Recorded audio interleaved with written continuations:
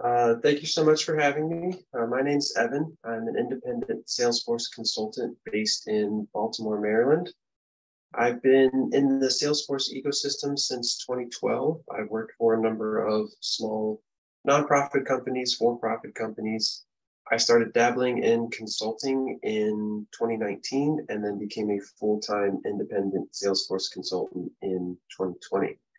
It's been a wild ride getting into the consulting space during COVID and learning to work remotely with clients and still add value to their Salesforce implementations. Today, what we're talking about is something that I've deployed for a few different clients. And if you were at the last session about a month ago, we went through building the basics of setting up a screen flow and deploying it on an Experience Cloud site. I do have the chat open, so if you have questions throughout, feel free to ask them. I see David's asking about the recording. We do have the recording going now, so Sheeba will be able to post this once the session is over, along with all these slides. Excellent. So I'll do a quick recap on what we built last time. It was just about getting the basic configuration set up. At the end, we had a very simple flow that lived on an Experience Cloud URL.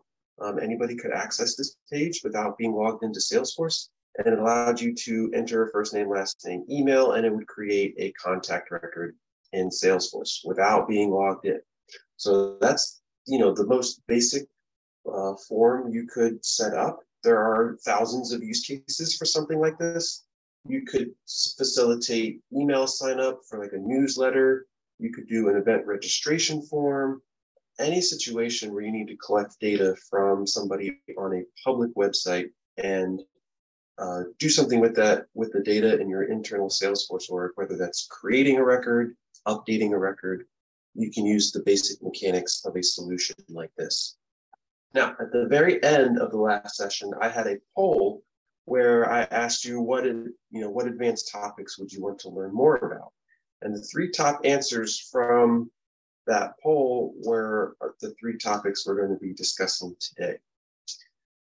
So first up, the top three answer on that poll was about dynamic choices. How do we use data from our Salesforce implementation in order to drive the choices that show up on a public flow screen form that we've set up to be accessible to the open public? There's a number of options you have to do this, so I'll go through each one and sort of why that one would be useful to you and sort of talk through some examples here. These first two, collection choice set and record choice set, they both involve getting records from your Salesforce database. There are some slight differences for which one you would want to use depending on if you need to use that collection of records in other places in your Salesforce flow. So let's start with this first one, a collection choice set. What we do here is we're able to feed a collection of records into a pick list or a radio button input type using a record collection that we retrieved earlier in the flow before the screen was loaded. What's useful about that is you can use that collection multiple times throughout your flow. You might be generating that collection on like maybe the first screen of your flow. You get people to enter some data and you add records to a collection and then you want to reuse that later. There's lots of patterns where you're sort of managing that collection of records first and then allowing that to be input. Let's look at how we would set up something like that. Here's the flow we left off with last time. All we need to do to grab records from our database is use a get records data element here. So I can do something like get topics. I had set up an advanced topics custom object. That's where I had stored all the information about the advanced topics you voted on with a quick description. And I've added a couple other custom fields to that. So let's say I just want to get all of them. I can query for those topics and sort them in any order I want and make sure I get all the records here.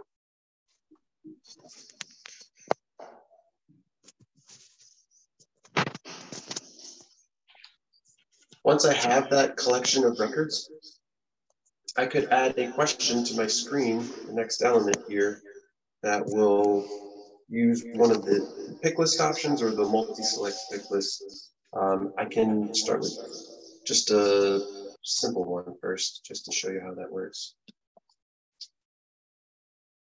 So I'll call this advanced topic. Maybe the label can say, which advanced topic are you most interested in?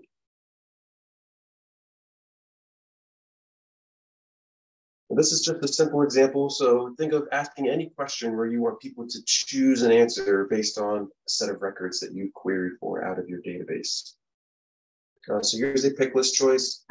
Sorry, somebody's asking if you're sharing screen. Probably you have to reshare. Let me try that again. Make sure I'm sharing the whole window here. 3.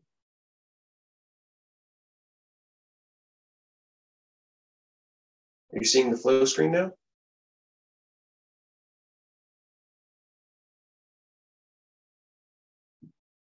Or are you still seeing the slideshow? You can see the screen, yeah. Okay. Perfect. Okay. Yeah, I thought I was sharing the whole window. Perfect.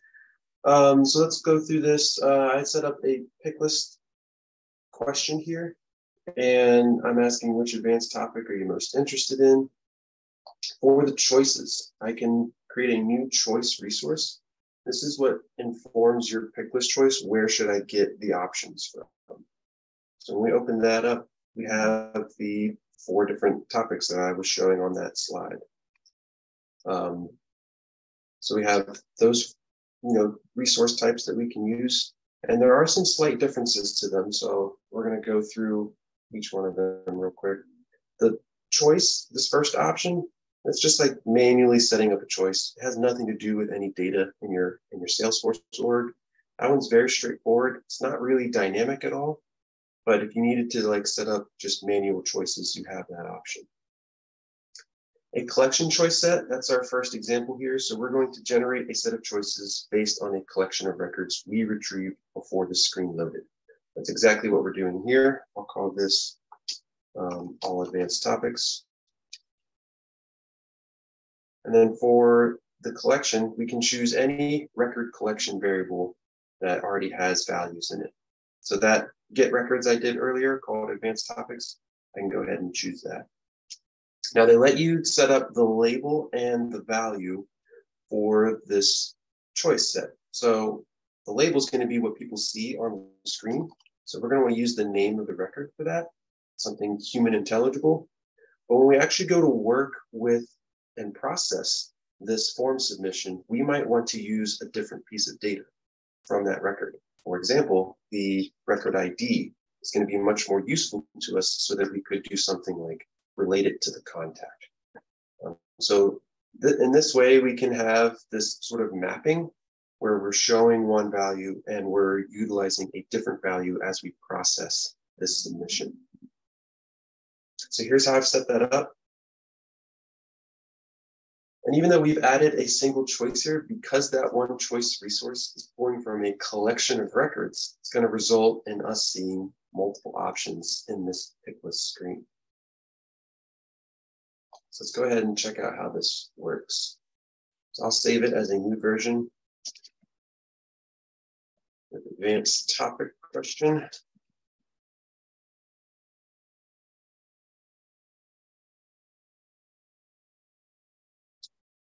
And I can go ahead and activate, and we can check it out on our. So one of the things I want to point out with these form flow screen solutions, as you make new versions of your flow, wherever you've distributed it on your Experience Cloud site, it's always going to use the active version of your flow. So if we make a change like I just did and activate it, next time somebody reloads this public page that we've linked to from our website, oh, I did a couple things here. Give me 1 second. Get rid of this. And publish. Anytime we make changes to our flow and activate a new version, we instantly have that new version distributed to our site. And just like that, I have our new question here. And for that choice, let's zoom in for you. Which advanced topic are you most interested in? I have all the names of those records that I've set up in that custom object. So a pretty cool, easy way to connect your choices to the records in your database.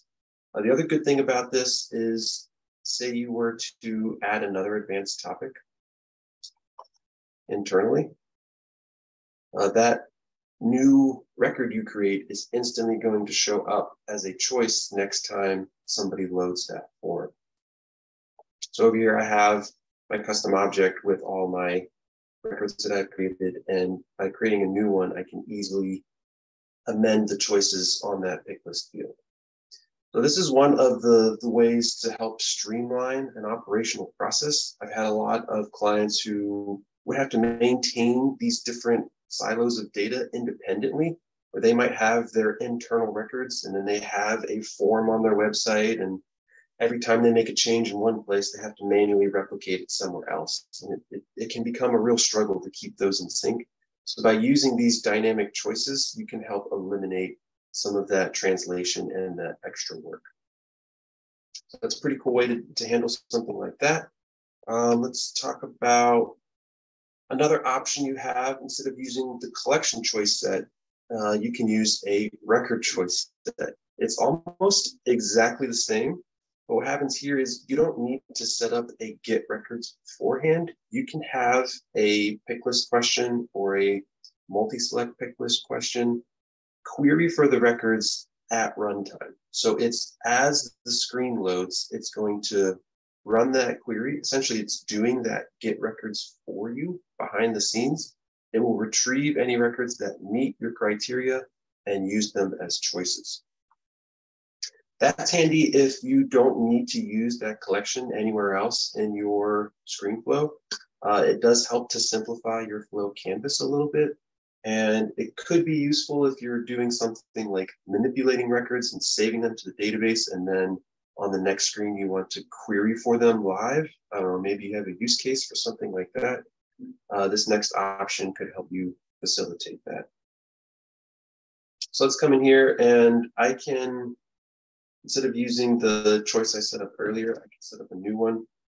So I'll make a new choice resource, and this time I'll use the record choice set.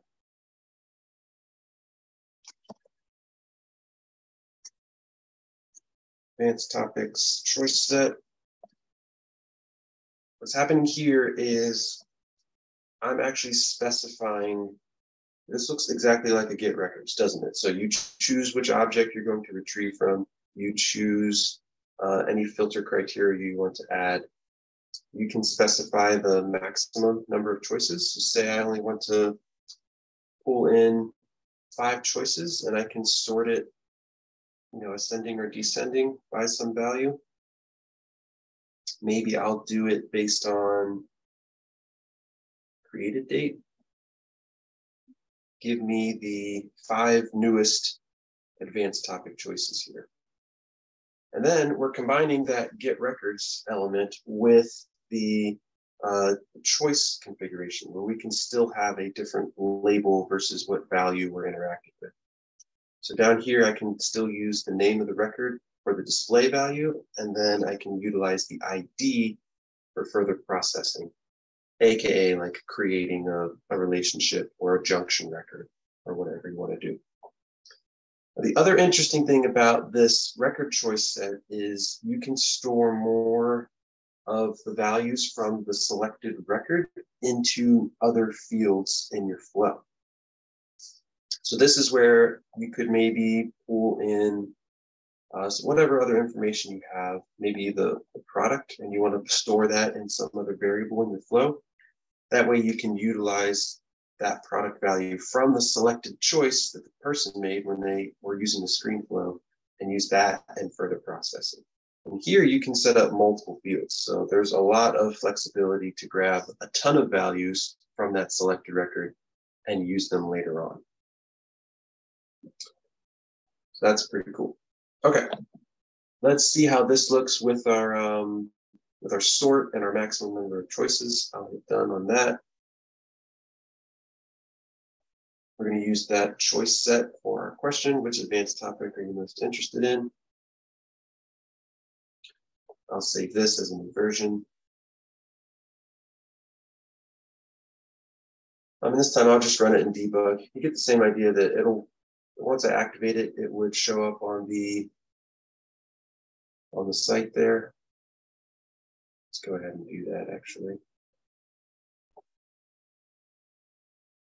Perfect. So if I reload my form,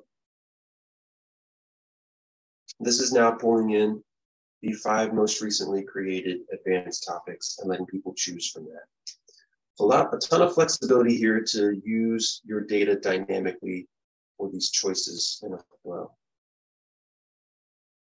Pick list choice set. This one is really handy if you have an existing pick list set up and you want to use those choices as a question on your public facing form. So a good use case here is maybe Elton John is filling out our form and he really is proud of his knighthood. So he really wants to say, Sir Elton John, but we don't have an input field here for him to put in his honorable mention here. So what we can do is we can add to our screen flow and add a pick list field. I'll put this up here. Salesforce calls this salutation. It's usually called an honorable or something like that in other systems. Here, we can use a pick list component. And for the choices, this is similar to what we've done for the other ones. But we can use a pick list choice set, which will generate a set of choices based on the pick list values from one of your fields set up in Salesforce. So let's go ahead and use that, and we'll call this salutation choices. The object is contact, and the data type, you can choose pick list or multi-select pick list here. And then for the field, we can choose our salutation field. And I'll go in the default order that those values show up. You have other options here if you wanted to sort those differently. Typically, that'll just be alphabetical, ascending or descending. So once I've added that, we'll activate this. So I'll save that as a new version and activate. And then we'll tell our good friend Elton John, he can now go load our form page and he'll be able to fill in all of this information. Here we go. This is perfect. Elton John, can fill this in. And now we're pulling those choices from that salutation field. Now you'll notice we don't have the Sir option, S-I-R. We don't have that in here yet. We forgot to do that, right? Salesforce out of the box doesn't come with that salutation pick list choice. So what we can do is we don't need to do this in multiple places. We can go to the contact object in our Salesforce org. And just how we would add a pick list value to any other field. I think the name actually.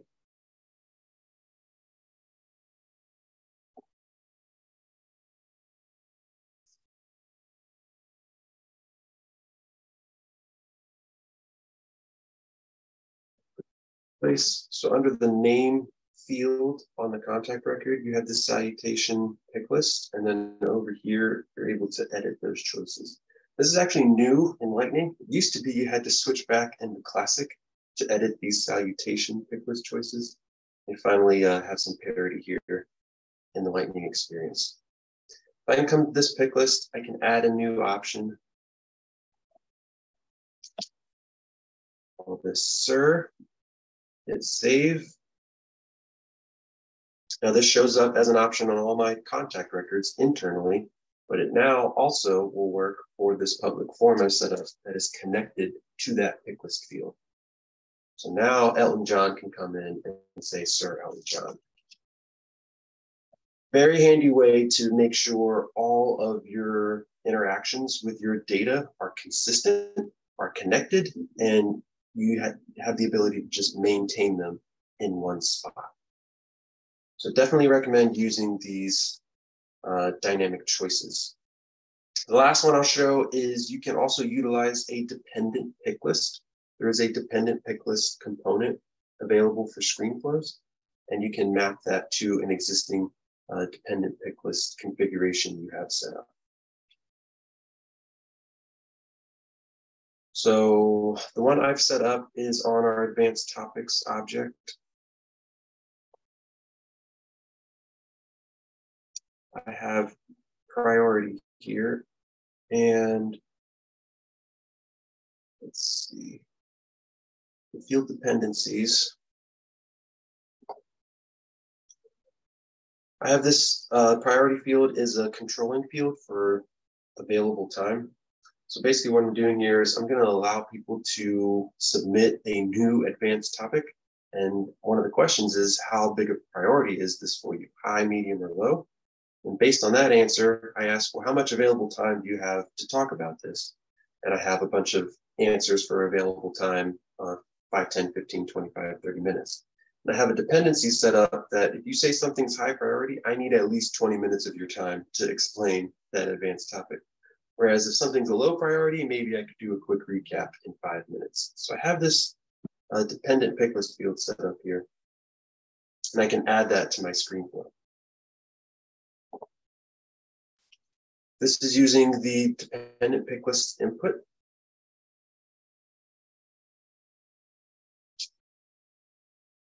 And here you're actually configuring up to 3 fields. It's if you had 3 fields in a dependent pick list configuration, you could set up all 3. I only have 2, and 2 is the minimum you can do here. So this would be priority and available time.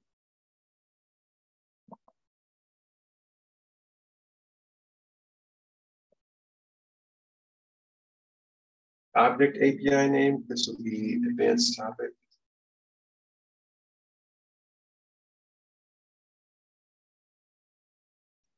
And then you have to put in the API names for your pick list. So the first one is priority. And the second one is available time.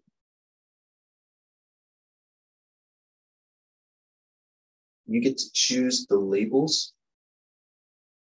If you don't enter a label, then the default is just using the label from that field.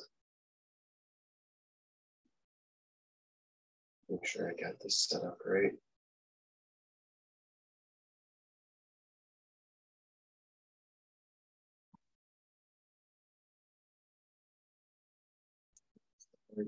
Choose available time.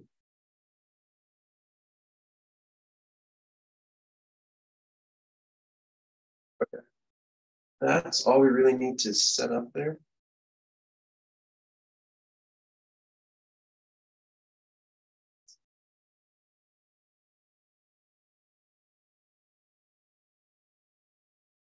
I'll go ahead and activate this new version. This instantly shows up on my external form here. Not like that. I knew something didn't look right.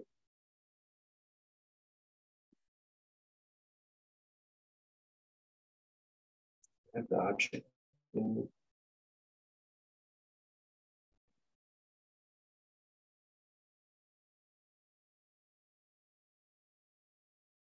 Interesting. Okay. I might have some other permission you need to enable to get this working. Let's debug it together. Privileges.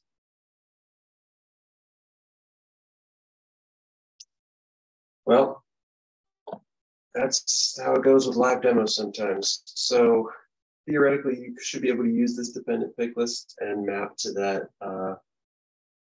dependent pick list configuration you have set up. It is another handy way to keep things consistent and make sure people are only choosing options that should be available to them based on the priority mapping you have set up here. So I'll look into what other permission might be needed to do that. I know there's some API calls that are happening behind the scenes here. We might just need to grant an additional permission in order to get this working. The fact that it's not showing me here in preview mode means I must have screwed something up, but I cannot quite figure it out here. Let's move on, and maybe we'll come back to that at the end. Okay, so that was all about our dynamic choices, and there's tons of options for using your Salesforce data. The next topic people voted on last time was pre-filling a form using URL parameters. So this is a fun one. It's a great way to allow people to see a form that's filled out with a ton of information and just make edits to that. It helps speed up the process. It's good for like confirming things and having people just make changes that need to be tweaked. There's a couple steps for this, but it's not too difficult. First thing we'll do is set up a variable resource that's available for input in our flow. So I'll come back over here. Let's get rid of this so it doesn't cause us issues later.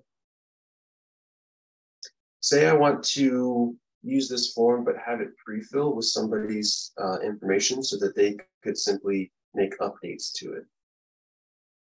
I can set up a new resource here, a variable, and I'll call this like contact. Actually, I'll just call it ID. We can call it anything we want. We'll call it contact ID. Data type is going to be text. And then we want to make this variable available for input. This is the way we'll have an option to pass a value into this variable. So I'll set that up. And then we can, set up the configuration to use that input variable in order to go get some data from our database. So what we'll do here is add a get records element. This will be called get contact. It's just a query for the contact object. And we're going to search for a record where the ID equals that contact ID text variable that we just set up. We don't need to sort it. We only need the first record, and we can go ahead and automatically store all fields. So once we've done that, we can start to use any information from that contact record in our form. So the way we can set this up to make it useful for us, we will set up default values for our screen input elements. So yeah, step 2 here, specify that resource as the default value for input components. So that's what we'll do next. For this salutation, we can scroll down to that contact from the get contact, get records element, and pull in that salutation value. For first name, you can do the same thing. Go to that contact and grab the first name. Last name, go to the contact, get the last name, and email.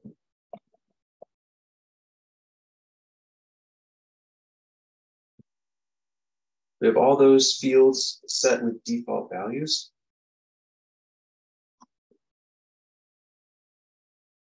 Now we're going to activate this flow version, and then we have to set up one other thing on the Experience Cloud site to make this work.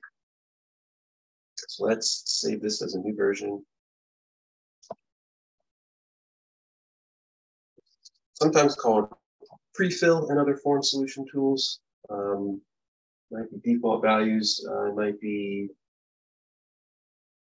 called something else. I'll activate this new version.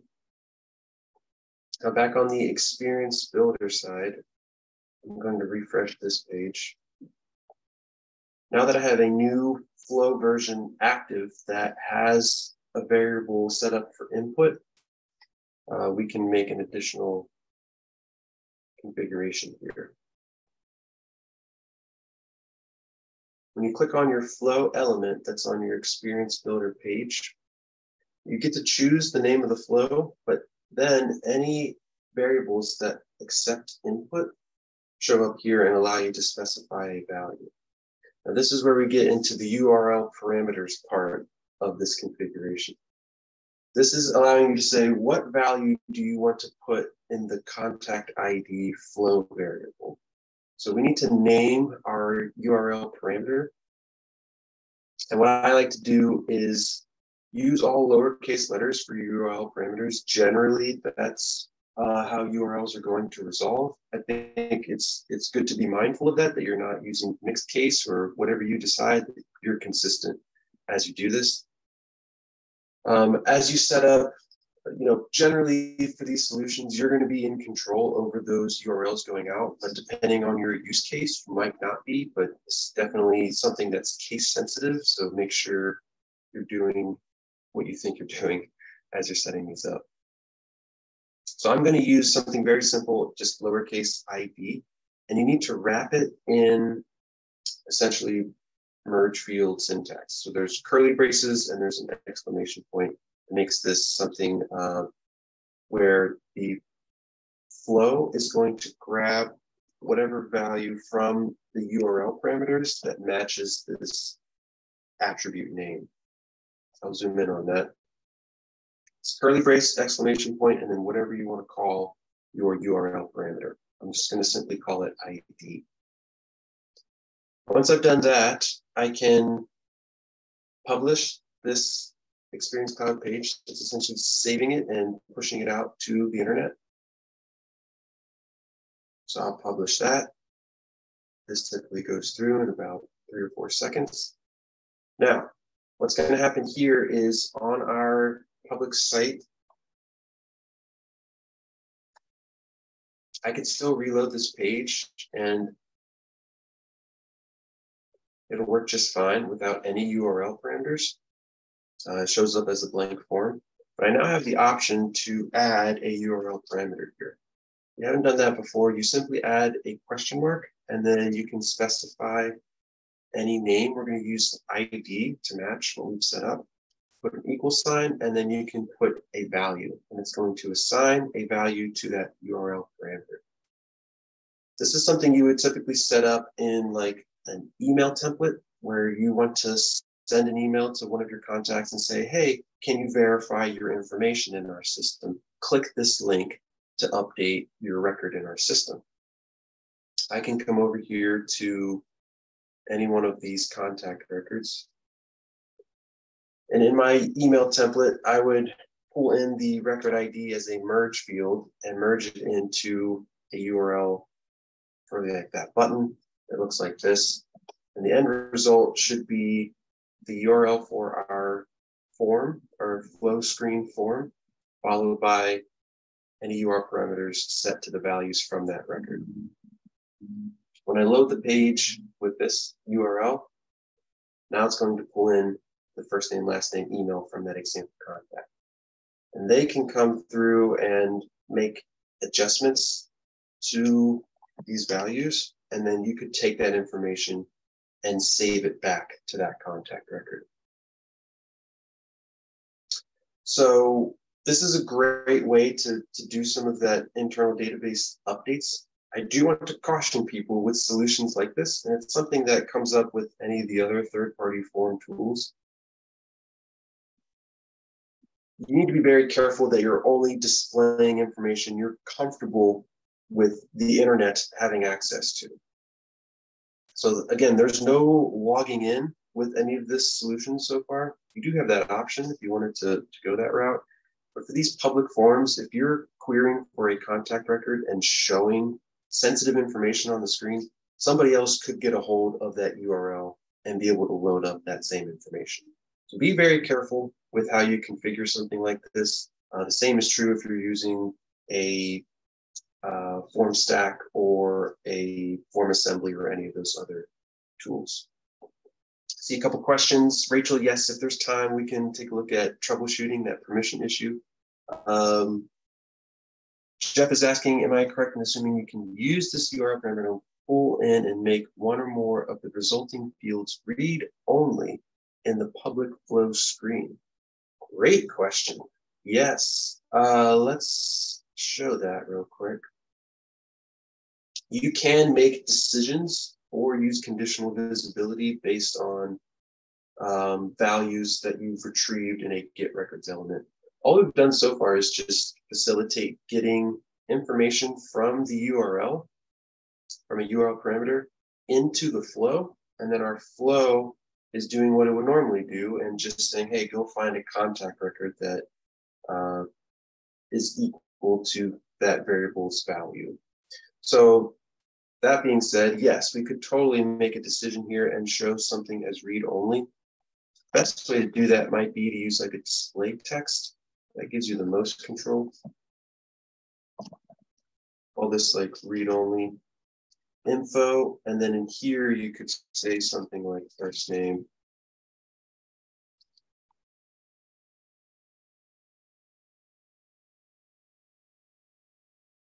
And then from that contact record, that get contact, I can pull in the value for first name here.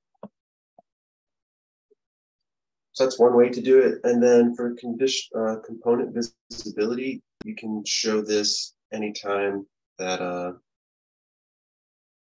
that get contact record, has a value, or if there's some other way you want to determine if it's read only or not.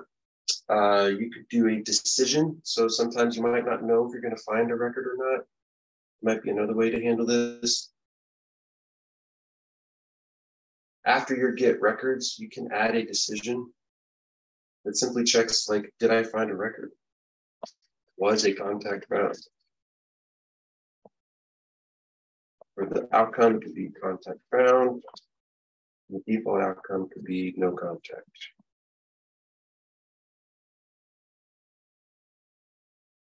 In here for the outcome conditions, you simply choose a record variable and check to see if it's null or not. If it is null false, like this, you'll know that a contact record was found. Otherwise, there was no contact found. And what's handy about the decisions, you have access to the outcome paths without setting up anything else. What I used to do was set up like an assignment element here and assign it to a variable, which still totally works, but we can cut out that step. And in our screen, now that we have that decision element, we can simply reference that in our component visibility. So I can check if contact found that decision outcome. You'll notice there's a Boolean variable available to you. So you can check to see if that equals true. And if so, this first name would show up as read-only mode. So what I'll do is I'll drag that up here and I'll do the opposite component visibility on this one. So I can say contact found does not equal true. You'll notice I set this up very intentionally to say does not equal true. Sometimes your decision outcomes, if that decision element doesn't get evaluated, all of the outcomes are null. It's only when that decision does get evaluated that it gets set to true or false. So one way you can handle that in all cases is simply check if an outcome equals true or if an outcome does not equal true. And that way you'll handle both the null and the false case. That's pro tip there. Let's activate this version and see how it looks. So if we find a contact, we should show the first name field in read-only mode.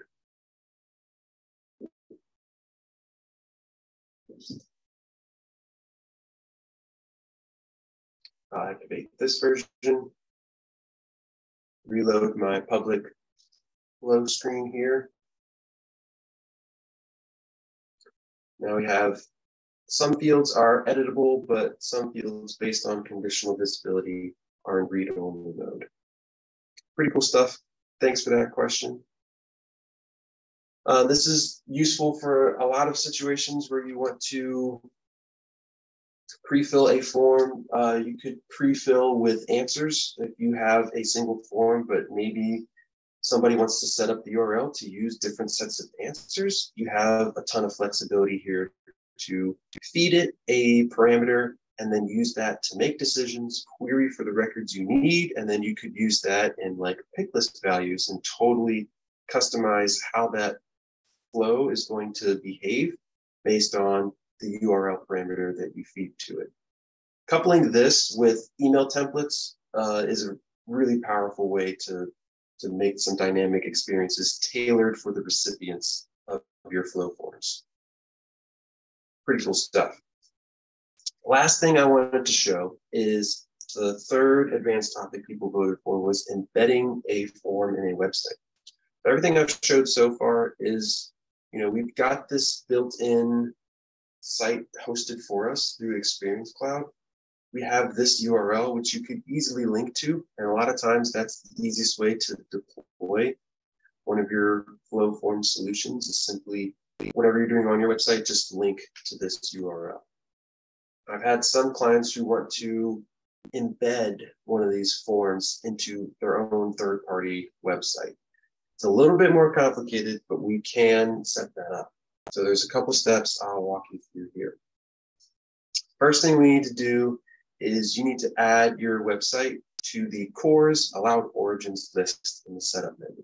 What that does is it allows Salesforce to load all of the flow resources on this third-party site. I've gone ahead and done that get back to the setup menu here. I set this up on I will be setting it up on a fiddle, a JS fiddle. But you want to make sure in your CORS settings, whatever domains you have set up for your organization, set them up here so that you can utilize this solution.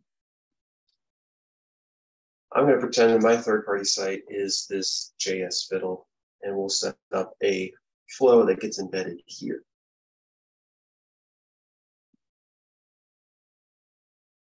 Okay. Our next step is to create a Lightning application. So our Lightning app is really the just overall container for deploying this flow as an embedded component on a third-party website. I also want to point out this is not an iframe. So we don't have to worry about all those weird issues that come up with iframes. What we're doing here is we're going to actually insert HTML elements into this third-party site, which is why the security needs to be set up accordingly. This Lightning application uses Lightning out. So I have the documentation linked down here. These slides will be shared, so you'll have access to that. This Lightning application just has one resource within it. It's a Lightning component that we're going to set up next. I'm going to copy that and come back over here into our org. And in the developer console, we can set up this Lightning application. We're going to go File, New Lightning Application. We'll call this standalone.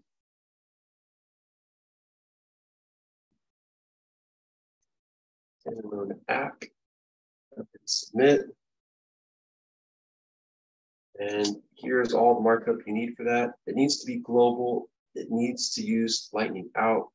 And then in order to use it on a flow that is set up for guest access, you need to allow guest access here. We're going to come back to this piece once we set up our component. So within our Lightning application, we need to set up a component. And this one's also very simple. There's actually nothing you need to change on this one. So this is straight up just copy paste for the basics at least. I'll set up a new Lightning component. We'll call this standalone component and submit. And in the markup here, what we're doing is making this available for all page types. That allows us to use it on a flow screen. And then we can also use flow actions. So the navigation actions that go to the next screen, we need to allow that to happen too. Access here is also global. And then we have a handler that when this component loads, just calls an action from the controller. The only other thing we have is there's going to be a flow in this component called flow data. And we also have another controller action here on status change event. Again, there's nothing you need to change on this. Just paste this in.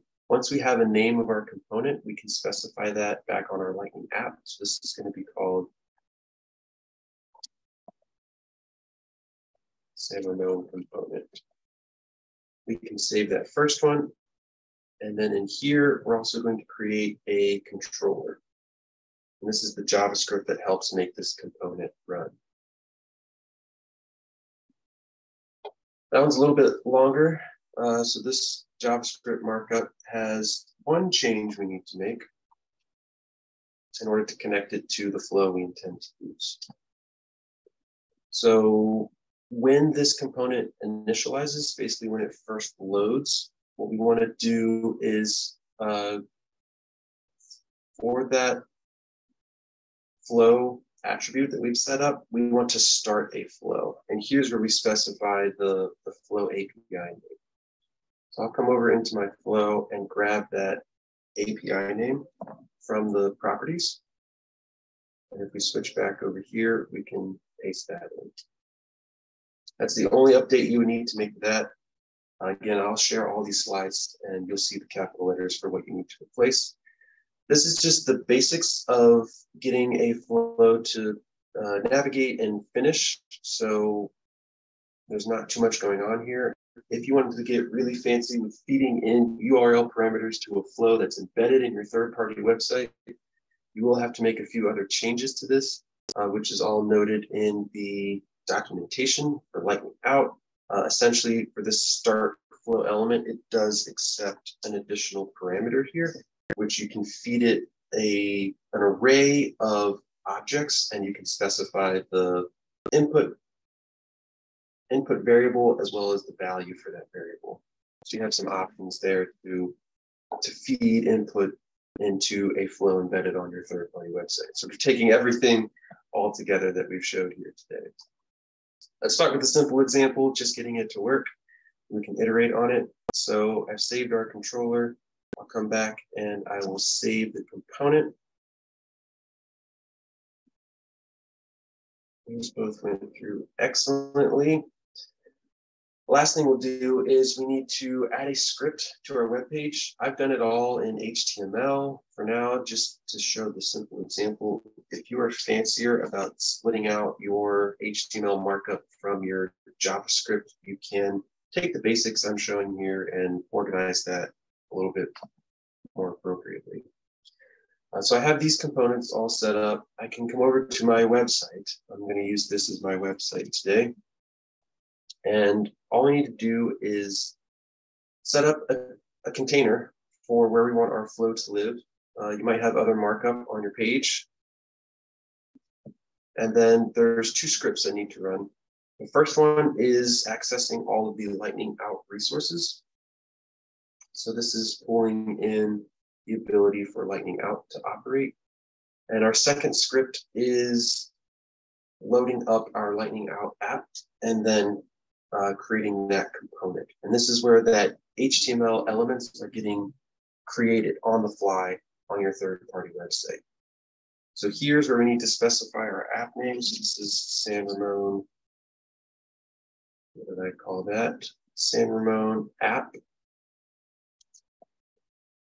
And down here for the component is where I'm calling that component I set up, San Ramon component.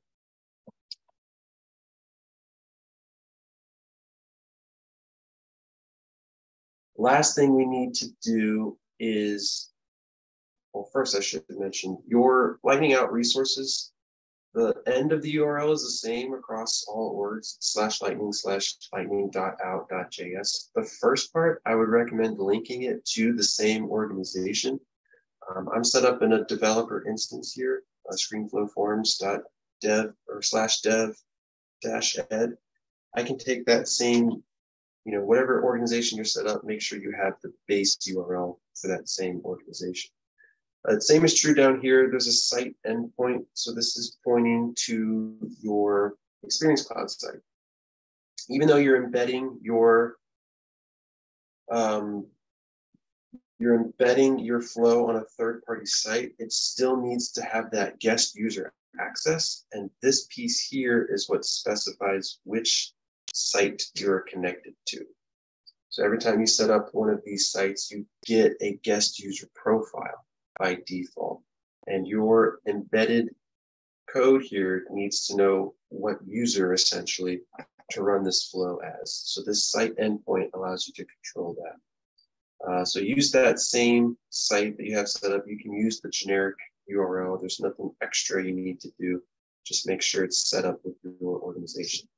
Same is true if you want to test this in sandboxes versus production.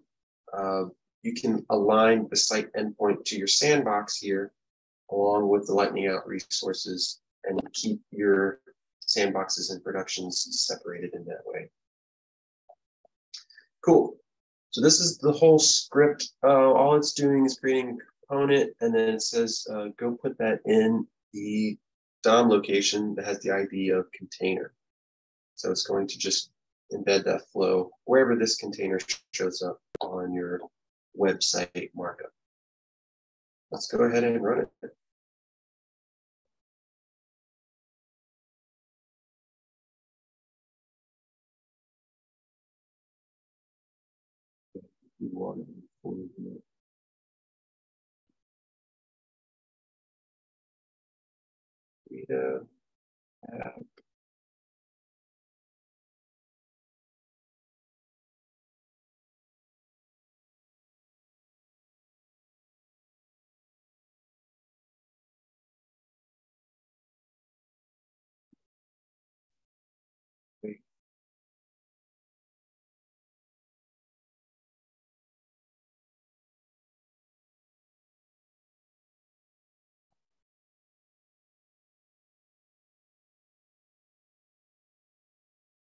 Oh, this is where I screwed up. Sorry. This part's right. Down here, we actually need not the base of our internal implementation, but our actual site here. So that's for this. So this should be the base URL for your Experience Cloud site. Site.com. Perfect. Let's try that again.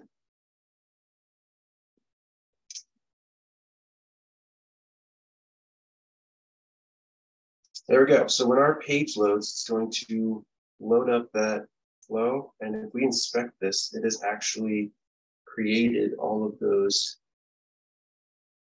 HTML elements within the document. So it's not an iframe at all. It actually creates all the divs and adds the scripts in order to run our flow. And this is pretty cool. It runs exactly the same as our version we had hosted on the Experience Cloud site. It will do the conditional visibilities even showing up. So we don't see the read-only first name. We see the input version. All of our pick list connectivity is still working. So it's pulling those pick list values. We can specify first, last name, and create a contact here. Our last 5 advanced topics. So if you get it working on your Experience Cloud site and you take these extra steps to embed it, you should have the same functionality. Where you might want to get a little bit more picky is with styling this component. And once it gets embedded on the site, you could do that in your own third-party site CSS and just target these different components and style it however you want it to appear. That's generally the easiest way to go about styling all of these. Perfect. I know that's a lot of information. Wanted to give you at least the highlights here. If you have questions, feel free to come off mute and ask them now. We can go through anything else you might want to see.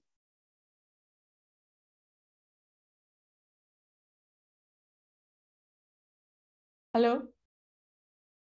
Hello. Yeah, I had one question regarding, in the Experience Cloud site, Yeah. we have a tracking, we want to put a tracking field or a hidden field to indicate where the contact is coming from. Sure. Create a list view based out of that. You want to do a hidden field. So it's something how would you get that information? So basically, I mean, what we can do is possibly like say the guest, like somebody there, like 5 guest books, maybe, let's say like an extreme example, and guest book 1, guest book 2, and you can put a hidden field with guest book 1. Is like every time somebody fills up a form, it will populate as a guest book 1. So we know what the source of the. Yeah. Okay. Yeah. So if you set up, a new resource, you can use a static value if you want. When you create your contact, you can use any of your flow variables here and just map it to another field. So like if this was leads, for example, and you wanted to say like the lead source, you could use anything you want really to populate a certain value without anybody ever having to see it. So it could, you could set up a form that way. You could do it with URL parameters if you wanted to. Lots of options to get essentially a hidden value onto the record that you're creating. All right, so if you put a URL parameter, it would be dynamic then, right? Because wherever the form. Yeah, right. So basically, to keep it hidden from everyone, we give no FLS has to be no FLS, right? Yeah, you don't need to actually grant field level security for the guest user profile for anything we've done here. Like I've locked it down completely. If you remember from last time, we're running this flow in system context without sharing and allowing it to access all data. That allows the guest user to see anything that we have posted on the screen here. So if you don't put an element here on the screen to show that value, essentially it's hidden, and it's hidden at the profile level through Salesforce's security model. So the only things we're granting access to are the visible elements on the screen.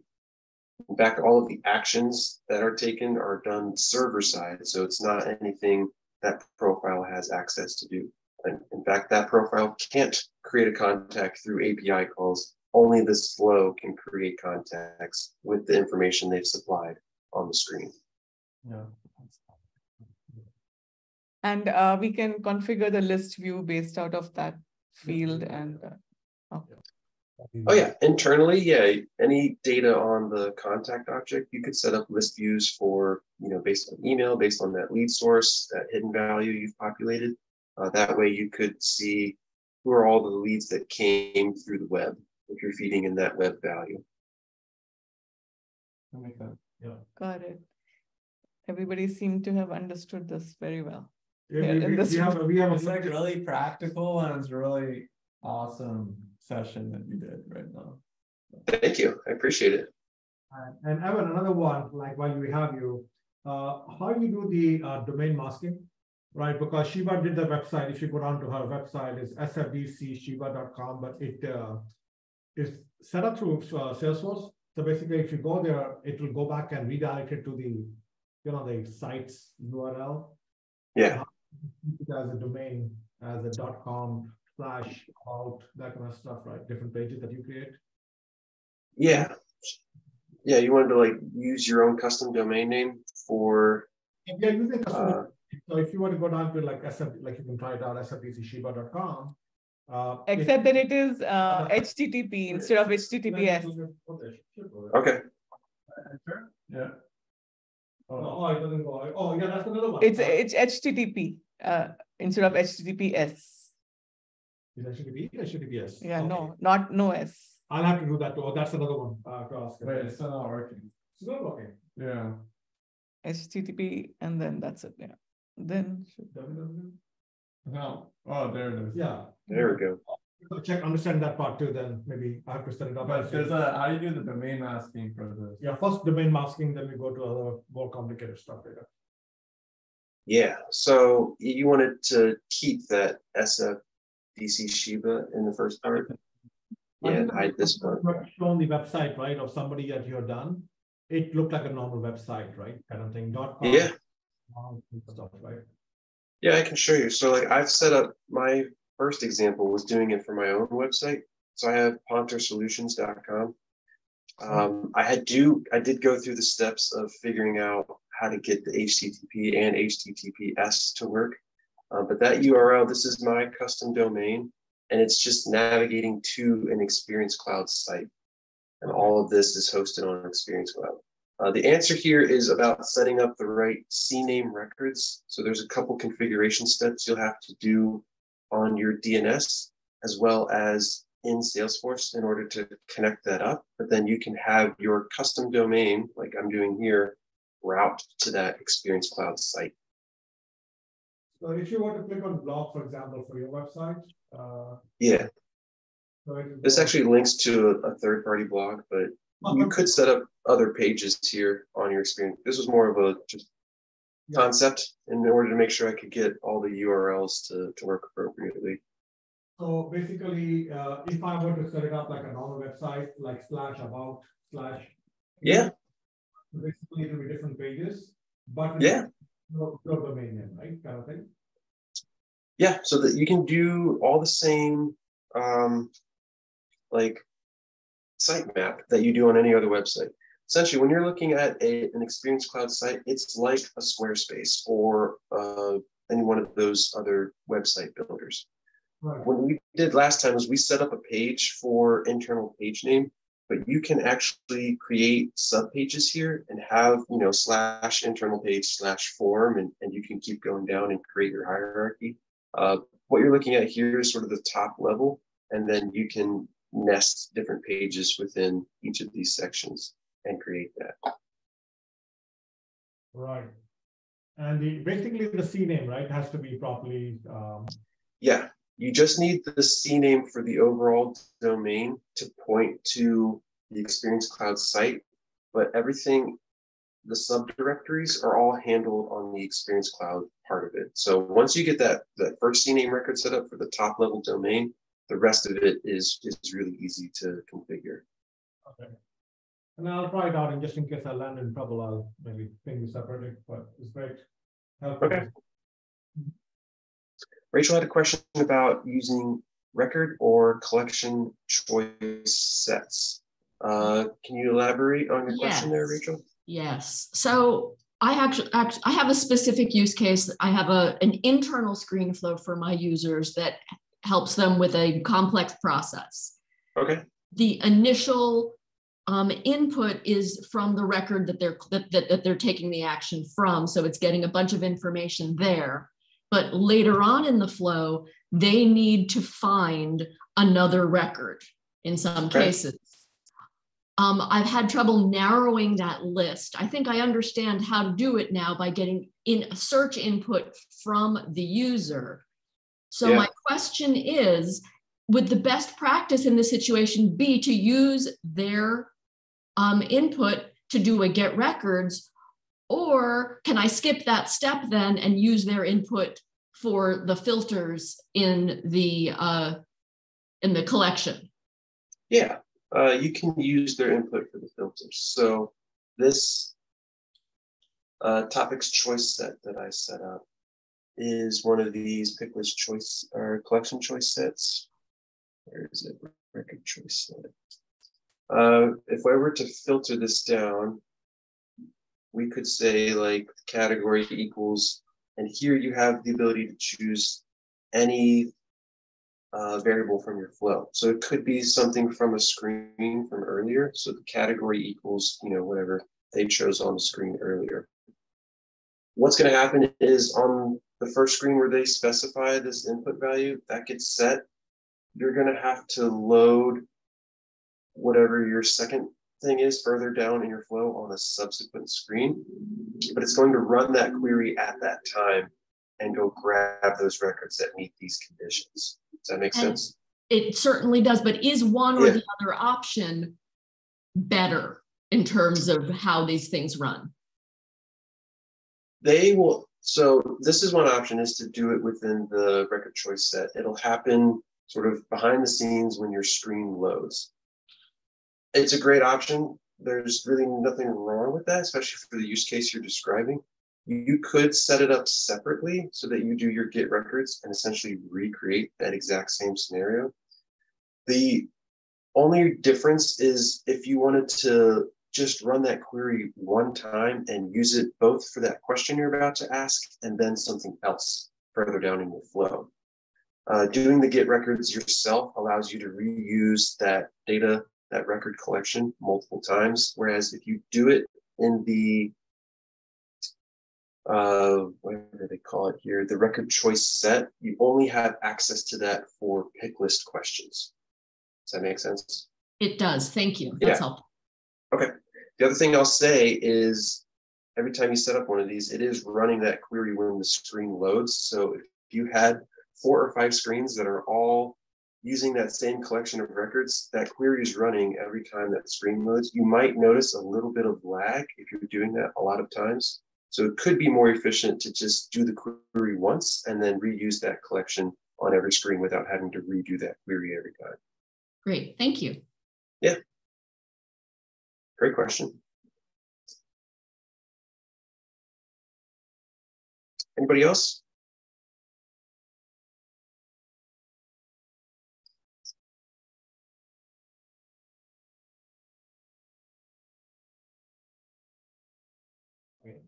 Yeah.